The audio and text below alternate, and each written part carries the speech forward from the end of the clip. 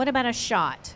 What if I just got a shot every time I came in? Aren't there antibiotic shots? Are those better than taking 7 days of antibiotics? We actually see this, I don't know, fairly regularly sometimes, depending on where you go or what part of the area you live in. But actually, the antibiotic shots are very, very rarely indicated for somebody that's coming into the clinic.